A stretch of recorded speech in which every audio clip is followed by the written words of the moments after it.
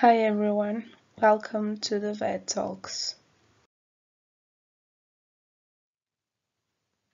My name is Maria Inês and I recently completed my DVM at Universidade Trás-os-Montes e Alto Douro in Vila Real, Portugal. I'm as well a former president of the Veterinary Students Association from my university, and now I'm currently working as a vet at Clínica Veterinária do Castelo in Maia, Portugal. So today I'm going to talk about the theme of my thesis, and that was potentialities of the use of carbon dioxide laser and diode laser in soft tissue surgery. And I choose this theme because surgery is in fact my main area of interest. So I really hope that you enjoy my presentation, especially if you like surgery like me and you want to know more about it and how can be the future of surgery in veterinary medicine. So the key points of my presentation are basically the electromagnetic radiation, the laser light, interaction between the laser light and the tissues, the carbon dioxide laser, the diode laser, and the importance of laser surgery in the future.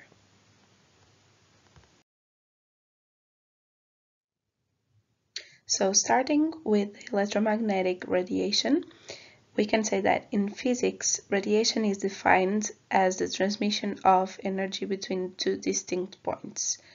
And in a laser device, and as the name say, laser means light amplification by stimulated emission, the emission of electromagnetic energy in the form of a beam of light is stimulated.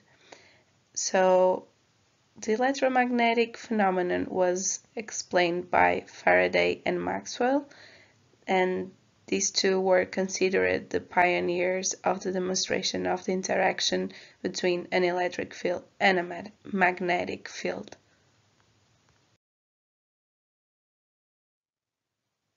So a laser device is composed by three main components, and they are, first of all, an energy source, and that is what provides the energy for the laser system. It can be in the form of electric discharges, flash lamps, light from another laser device, and chemical reactions. The second component is the optical resonator, that consists in a tube with a medium inside of it, enclosed by two mirrors at each side, as you can see in the image, and one of which is opaque and the other one is partially opaque, so the light can go through it, and which means as well, like I said, that is also partially transmissible. And the last component is the medium, that can be solid, liquid, crystal, or gas, and is the medium that determines the wavelength of the radiation, and is the medium that also identifies the type of laser device that we are using. So about the laser light, the phenomenon of the amplification of light by stimulated emission of electromagnetic radiation was first proposed and explained by Einstein in 1917. And basically he demonstrated that if an electron already in an excited state crosses a photon with a certain energy, this electron will pass to a lower energy level, thus emitting a photon, and this emitted photon will have the same wavelength and energy of the stimulating photon. So this phenomenon basically allows that the light emitted by this type of devices to be collimated, that is that the photons from the laser beam are arranged parallel to each other and have equal wavelengths, amplitude, and frequency. Furthermore, the laser light is also monochromatic, which means that the photons that compose the beam have the same wavelength, and also that the laser beam is coherent because all the photons are synchronized in time and space, and these basically are the main differences between a laser light and a white light. Starting now to talk about interaction between the laser light and the tissues, we can say that the beams can have lower or higher density depending on what interaction we want to have with the tissue. So, as you can see in the image, the left beam, this one, has a lower power density which produces a more superficial defect in the tissue. In the other side, the right beam, as you can see, this one has a higher power density which produces a more profound effect in the tissue. So in a more simplistic way, we can say that a light beam can interact with some material in 4 different ways: transmission, absorption, reflection, and dispersion. And the interaction that we want to produce basically is the absorption, because it's the one that induces biological changes in the tissue, and that is what we want to do with a laser surgery. So the absorption of radiant energy by the tissue chromophores induces biological changes in that tissues, like photothermal effect, that is that the laser light is absorbed by the chromophores and then converted into heat. The other effect is the photochemical effect, that is the activation of certain molecules that make part of the target tissue and act like photosensitizers, capturing the energy to the target tissue and not to others. And the last effect is the photomechanical or photoplasmatic effect, that is the vaporization of the tissue himself. And these basically are the changes induced in surgery only, okay? So these are the changes that we want to produce in veterinary surgery.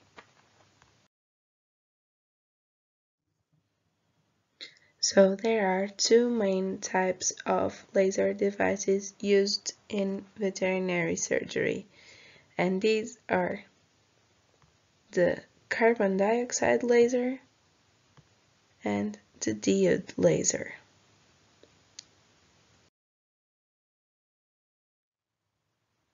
So starting with the carbon dioxide laser, the carbon dioxide laser has as main properties a mixture of carbon dioxide, nitrogen, and helium in its resonator medium. Its wavelength is 10,600 nanometers, so the radiation is an infrared radiation. This wavelength is well absorbed by water, and it can be used in 2 different modes, which are continuous wave or pulsatile. So regarding to the wavelength, it's also important to say that once this laser is well absorbed by water, like I said before, its radiation doesn't suffer a big dispersion to the adjacent tissues, so this minimizes the occurrence of thermal damages to dead tissues. And this is why it's the most used laser device in dental surgery, for example.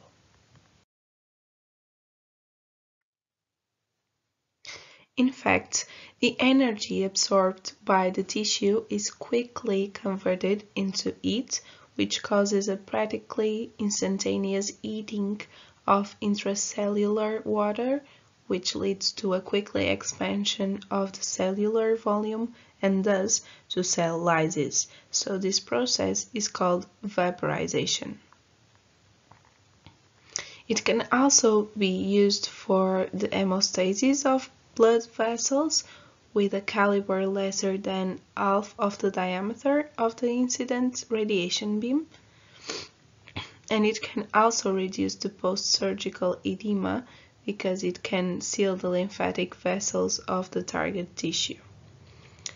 It can also seal small nerve endings, which leads to a reduction of post-surgical pain. And last but not least, this type of lasers can act on fungi, bacteria, and viruses, vaporizing them, which can contribute to a sepsis of the surgical field and to a clean wound debridement.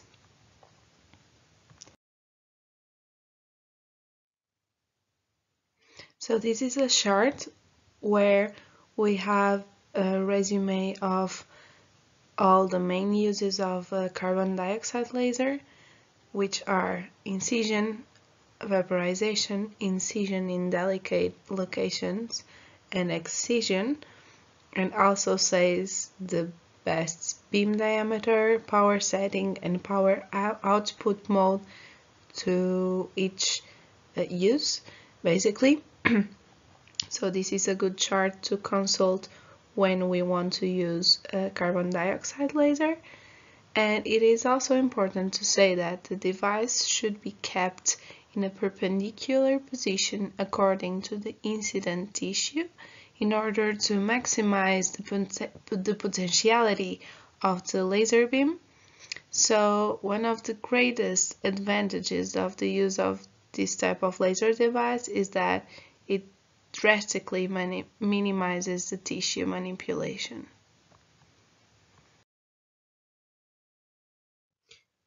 So as any other device, the carbon dioxide laser has risks associated, which can be mechanical, environmental, microbiological, or iatrogenic, and these risks can be drastically reduced if the operator knows what he is doing. So if he has information about the manipulation of this type of devices, and if everyone that is watching the surgery in the room is aware of the safety rules associated with the manipulation of these devices. So we should have in consideration these risks, but we should know already that we need to be aware of all the safety rules in order to minimize the accidents. Starting now to talk about the diode laser. So its main properties is that it has a mixture of aluminium, gallium, and arsenium in its resonator. It is actually the most efficient device in converting electric energy into optical energy. Its wavelength is between the 810 to the 980 nanometers, so it is infrared radiation. It is also well absorbed by hemoglobin, oxyhemoglobin, and melanin, and it can be used in two different modes, which are free mode, that is more used for highly pigmented tissue or highly vascularized tissue, and the contact mode for pigmented tissue, ideal for incision, excision, and ablation. It is also important to refer that during surgery, the carbonized tissue needs to be removed in order to reduce the thermal damage in the adjacent tissues because the carbonized tissue absorbs a lot of thermal energy.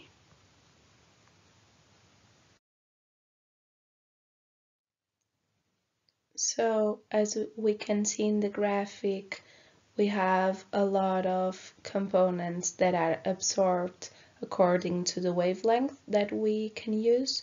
So we can choose the wavelength according to the target tissue and the effect that we want to produce in that tissue.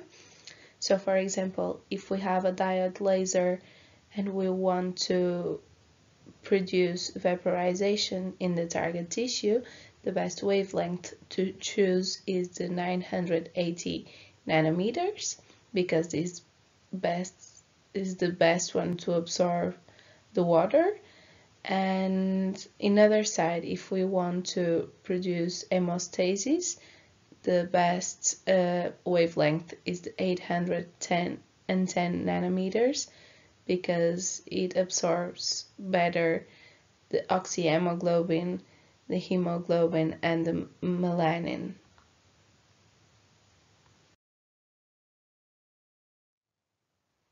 So its main uses are basically for simple cutaneous incisions, especially in contact mode, continuous wave with 7 to 9 watts of power, for coagulation as well, because it's well absorbed by hemoglobin and oxyhemoglobin as we saw before, and for pain treatment as well, in a low power density for the treatment of chronic pain. However, this is not really well studied, so we need more studies in order to prove this theory of pain treatment. One of the great advantages of this kind of devices is that we can use it in endoscopic devices, because the diode laser is an optical fiber, so it can crosses through the channel work of an endoscopic device. As the carbon dioxide laser, the diode laser has as well risks associated, and they are basically the same as carbon dioxide laser. Additionally, they have the optical fiber overheating, which can be avoided by the use of fluid or by reducing the exposure time to 3 seconds per pulse, because basically the overheating of the optical fiber can damage it and destroy the optical fiber, and we can't use it anymore. And the other risk is the evacuation of the smoke that arises from the vaporization of the tissues. So we need to have a good system for evacuation of the smoke during the procedure.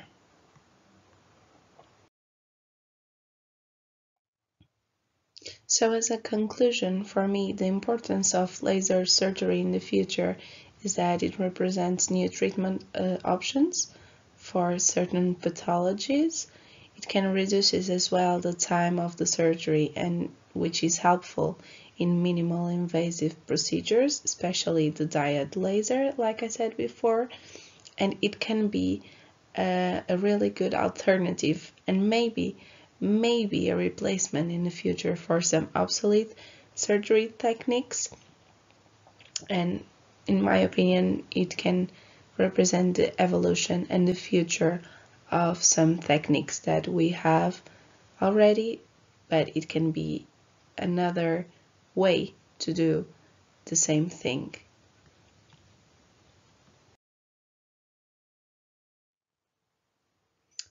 These were my references for this work.